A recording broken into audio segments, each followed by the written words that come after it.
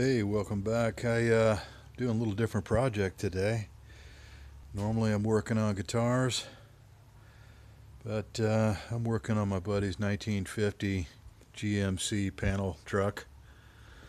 And it's a bit of a mess right now, but I'm going to be doing some body work here. I've already put in a little piece of metal here. Going to have to take off the right front fender and replace a substantial section right there. But I've done some body work around the back and on the other side, and just want to show it's kind of a cool little truck. Let me get a little bit better picture here.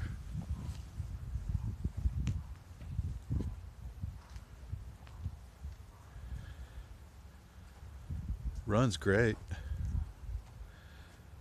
Put a new steering column in there. I say new, it's a 1977 GMC pickup truck. Steering column. Put in a new brake master cylinder a little while back.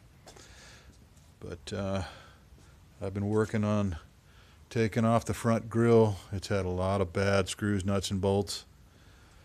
I did get off the lock mechanism and cross member for the top of the grill, and there's a few more nuts and bolts that are just turning. I can't get to them yet. I'll have to figure out a way to get in there with the saw.